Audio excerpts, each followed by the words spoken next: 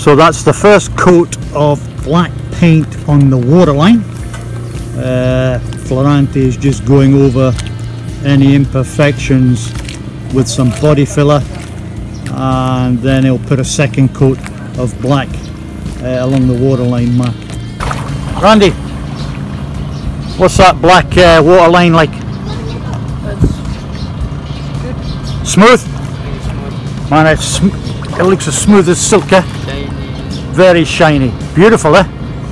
I know it looks a little bit strange, but the reason we've done that is because you remember the shit that would come out of the exhaust outlet on the right hand side, you know, and it was dirty water. It didn't look very nice, eh? Yeah. So that was the reason for having this black section painted like that. But they've also completed the black waterline. That's now had a second coat and a polish. I think it still might need a top coat. I'm not sure. I'll need to ask Florante. But I mean, it's really smooth, eh? It's absolutely fantastic. Like glass. It's like glass, yeah, for sure. Absolutely. Wow. Yeah, they've done a good job with that. I'm impressed. You can use it as a mirror. You can use it as a mirror? Pretty much could, huh? Wow.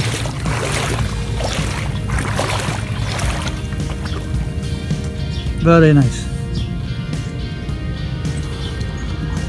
As you can see, I'm looking at the black waterline, and you can actually see yourself in this. It's absolutely amazing. So it is. So you can expect the white, when they get to do the white, it's going to be pretty much the same. Yep, awesome job. Okay, so what are we doing today then, Rand? We install the propellers.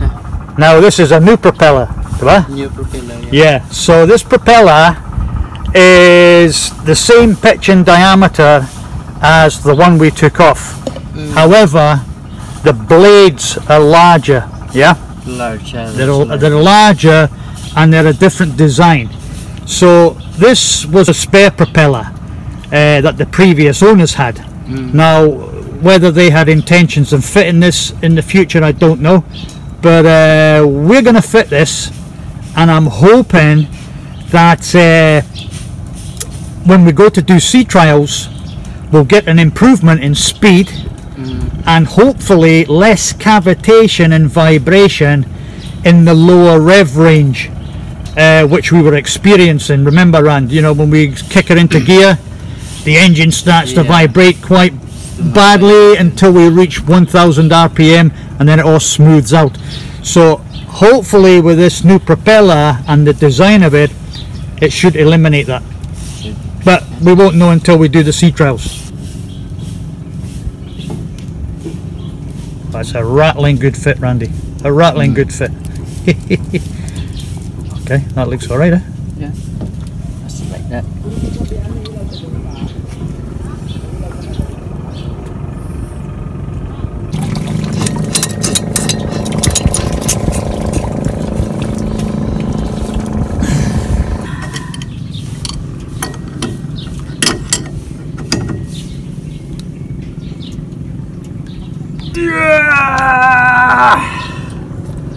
Okay, that's tight.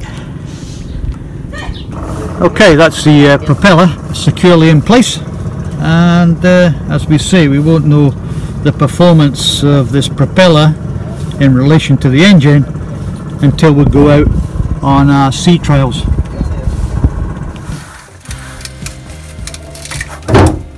So this morning it's 6:15 AM, and this is the morning we're going to attempt to change out the shaft seal.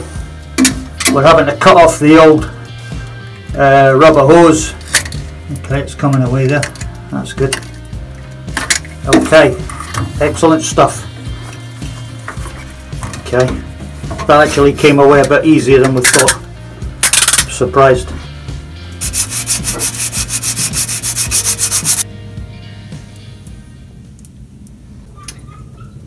Okay, we'd run into a bit of a problem here. The bellows fits on there, nice, no problem. However, the rotor, or rotator, whatever you want to call it, is a bit too tight for the shaft by at least a millimetre. We've tried pushing it on, and that is about as far as it's going to go without hammering it on, which we can't do. What we're going to have to do now is kick into plan B. We'll dismantle this, we'll seal up the stern tube, and I think we're going to have to look at lifting up the engine to pull the shaft out from the inside, and get this shaft to a machine shop where they can machine it and at least take half a millimetre off anyway, because this rotor, although it's tight, it should still be able to slide on using your hand basically. Anyway, yeah, bit of a dilemma. Anyway, take it from there. Okay, situation now is yeah, if it doesn't rain it pours. Okay, we've had to plug up the stern tube with a bit of hose and a very large wooden bung and an assortment of Jubilee clips. So should hold. Quite confident that'll hold. It's all pretty much a tight fit. So, but we'll come back on a high tide just to make sure everything's okay.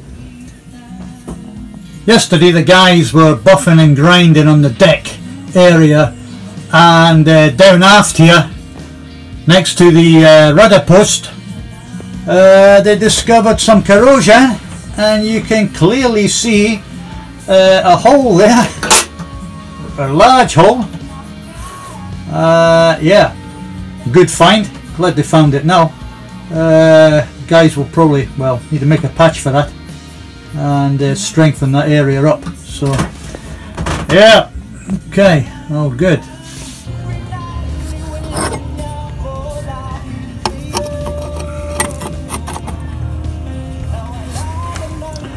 So the guys will weld that patch on, and then you can see there's a bit of a dip in the deck here. They'll fill all that in with their body filler after the welding and the primer paint's been applied. So yeah, you won't even see this. So the guys have patched up the hole. It's not the prettiest, but at least it's effective. It'll do the job. They'll put the body filler on the deck, and we'll put some filler in here also. There's no leaks coming from it anyway, but yeah, good job. Yep, once the body filler goes on, you'll never know. Great job. So now that you've put the Galva coat on, Florante, over the top of this you're going to be putting in the body filler? No? We still have to put anti-corrosion of the... Ah, right, so there's another... primer. Right, primer goes on top of this. Okay. Alright, it's good stuff. Let's hope it doesn't rain today. So the guys have applied the green primer. A bit darker than the other stuff. But yeah, there's a change every day, eh?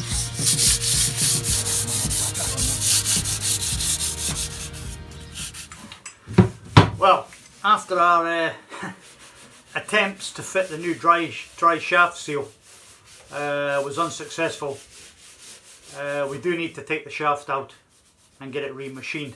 So what we did the last couple of days We removed the old one and I took it to a machine shop because one of the stainless steel studs had sheared in this piece.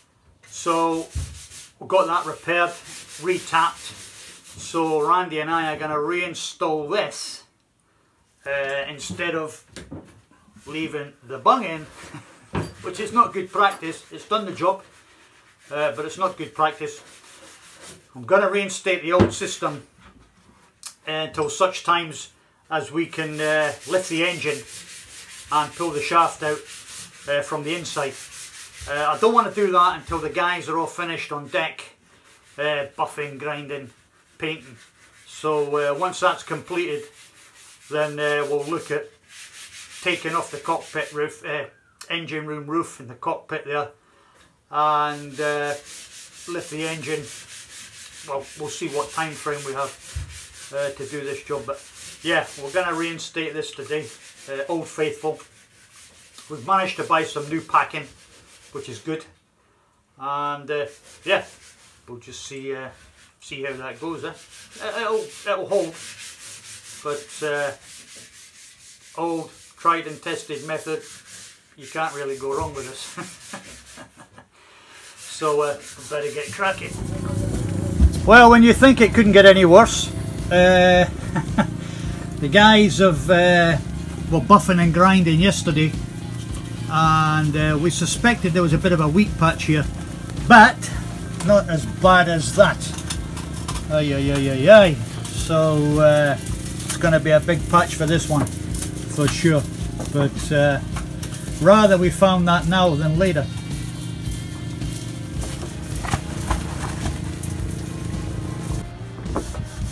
Well, Chasamba now has a multitude of colours, but it's progressing, Florante.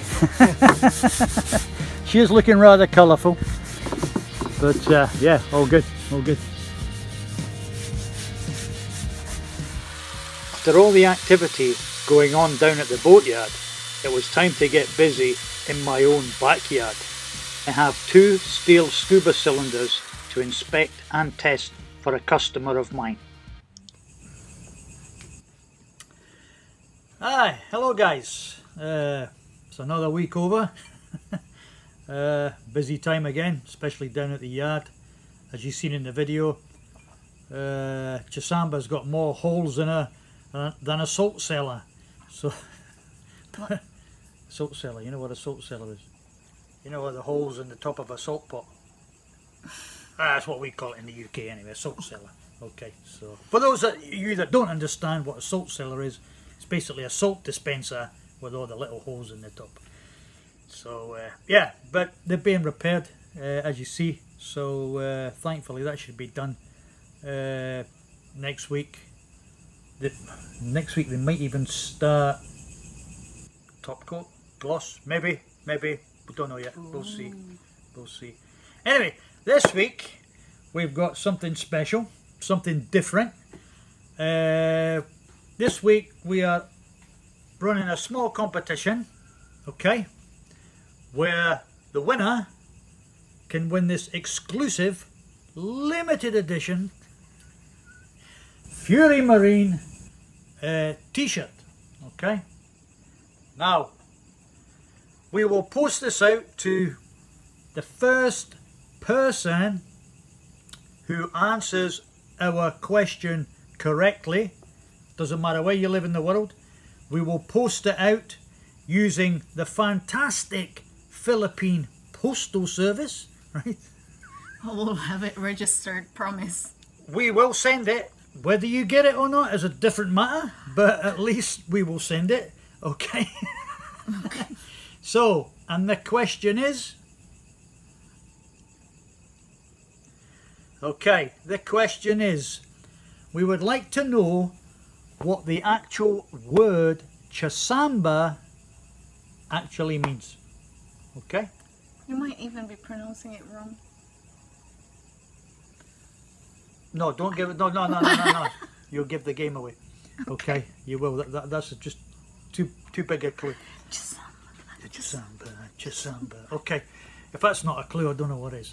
But anyway, a big thank you to all our Patreons, and big thank you to all our subscribers. Oh, hang on a minute. Right, okay. Speaking of subscribers, Yes. we would like to thank Tess. Think or think? Thank. Okay, thank. Sometimes we would like to think, but You're not We're from not- New Zealand. we're not successful at times thinking. Okay, so we've got these from two of our subscribers, Tess and Klaus. Thank you so much for the curry. Yes, thank you guys. Much appreciated. Curry. Ooh, curry. So, yeah, big thank you guys. Very much appreciated. And, yeah, take care out there. And stay safe. And we'll see you all next week. Bye. Bye. Slange. Slunch. Slange.